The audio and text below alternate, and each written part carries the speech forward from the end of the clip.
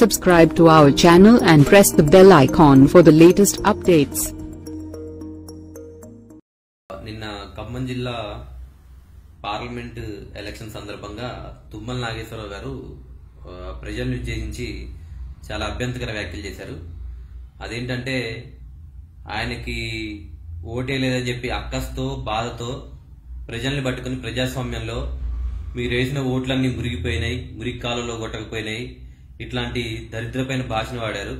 అలాగే ఈసారి నామా గారిని గెలిపించకపోతే మిమ్మల్ని కుక్కలు కూడా చూడవని చెప్పి చాలా చులకన భావంతో అభ్యంతకరంగా చాలా దాన్ని ఏమంటారు ఎగుటు పుట్టించే మాటలు మాట్లాడారు. అవి ఎంత రోతగా ఉన్నాయంటే అంటే జనాలంటే మీకు అంత చులకన, అంటే మీకు ఓటేస్తే మీరు పని చేస్తారు, లేదంటే మీరు పట్టించుకోరని చెప్పి ఇండైరెక్ట్ చెప్తున్నారు. కుక్కలు కూడా చూడవు మిమ్మల్ని అంటే ప్రజలు చేస్తే మీరు నాయకులు అయ్యారా లేదా నాయకులు వచ్చి ప్రజల్ని తయారు చేశారన్నది అని చెప్పి ఒకసారి ఆలోచించుకోవాలి. మీరిద్దరు కాదా టీడీపీలో ఉన్నప్పుడు గత కొన్ని సంవత్సరాలుగా నామవర్గం తుమ్మల వర్గం అని చెప్పి విడిపోయి ఆ పార్టీని మొత్తం భ్రష్టు పట్టించింది. తెలుగుదేశం పార్టీలో ఉండే ప్రతి ఒక్క కార్యకర్తకి తెలుసు ఖమ్మం జిల్లాలో. అలాగే ఇప్పుడు మీరిద్దరు కలిసి తయారయ్యి టీఆర్ఎస్ పార్టీని చెడగొట్టడానికి రెడీ అయ్యారు.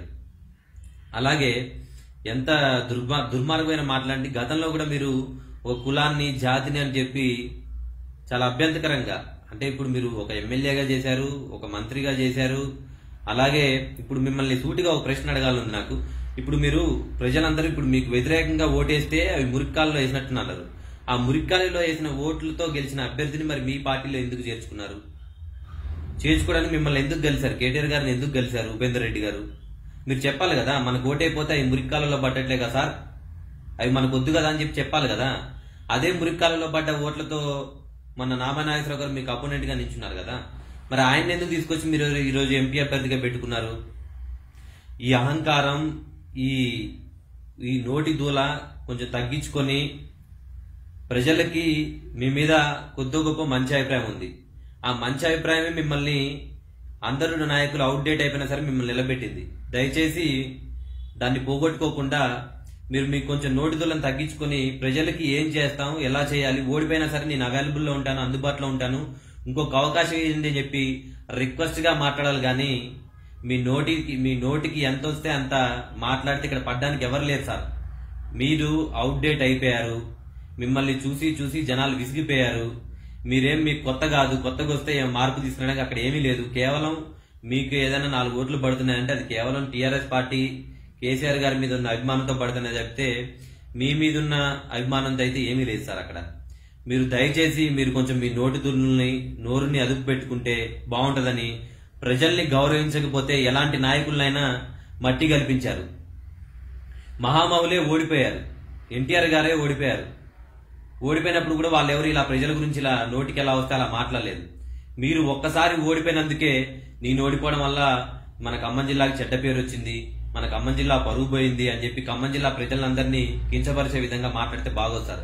ప్రజాస్వామ్యంలో మన ఖమ్మం జిల్లా ప్రజలు చాలా తెలివిగా ఓటేస్తారు. ఇప్పుడు వాళ్ళ మనసుకు నచ్చితే ఏ పార్టీనైనా ఓటేసి గెలిపిస్తారు. అది గతంలో గోల్డ్ అండ్ సార్లు ప్రూవ్ అయింది. మీరు నోటికి ఎలా వస్తే అలా మాట్లాడే పడడానికి ఖమ్మం జిల్లా ప్రజలందరూ లేరు. ఈసారి జనసేన పార్టీకి ఖమ్మం జిల్లాలో ఎంపీ అభ్యర్థికి ఓటేయండి. ఈ 2 పార్టీలు కూడా గత కొంతకాలంగా అందులో ఉన్న వాళ్ళే ఇందులో ఉండి అటు ఇటు మారి మన ఖమ్మం జిల్లాను సర్వనాశనం చేశారు. ఇప్పటికీ ఎంతో అభివృద్ధి చెందాల్సిన ప్రాంతం అది. అక్కడ ఎన్నో గనులు ఉన్నాయి. హైదరాబాద్ తర్వాత అత్యంత రెవెన్యూ వచ్చే ప్లేస్ అది. దాన్ని ఎంతో డెవలప్ చేయొచ్చు. అయినా సరే ఈ నాయకులు వీళ్ళు ఓన్లీ కుల పిచ్చితో కొంతమంది ఇంకా వేరే స్వార్థ ప్రయోజనాలతో వీళ్ళు మన జిల్లాని వెనక్కి తీసుకెళ్లిపోయారు. దయచేసి ప్రజలందరూ ఆలోచించాలా. ఈసారి మార్పు కోసం జనసేన పార్టీ ఖమ్మం జిల్లాలో అడుగు పెట్టబోతుంది. దయచేసి మన ఎంపీ అభ్యర్థికి ఓటేసి మన పార్టీని గెలిపించాలి. ఆల్రెడీ అసెంబ్లీలో ఇప్పుడు టీఆర్ఎస్ పార్టీ గెలిచింది. సో వీళ్ళు పార్లమెంట్ లో పోయి చేసేది ఏం లేదు. కాళేశ్వరం కనీసం పోలవరంకి వచ్చినట్టు తీసుకురాలేకపోయారు నిధులు. అందుకని దానికోసం మేము ఫైట్ చేస్తాం. ఖమ్మం జిల్లాకి రావాల్సిన గిరిజన యూనివర్సిటీ అని చెప్పి ఇంకా చాలా ఉన్నాయి, వాటి కోసం అన్ని కూడా ఫైట్ చేస్తాం. దయచేసి ఈ నాయకుల్ని మీరు అందరూ చూసి అవుట్డేట్ అయిపోయిన నాయకులకి మీరు ఓటేసి గెలిపించి మళ్ళీ పప్పులో కాలేయకండి. దయచేసి ఈసారి ఖమ్మం జిల్లా ప్రజలు కొంచెం తెలివిగా ఆలోచించండి.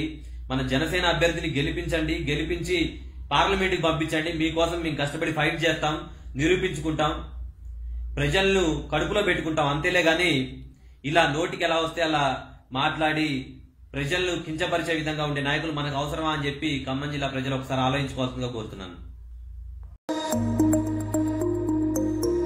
Subscribe to our channel and press the bell icon for the latest updates.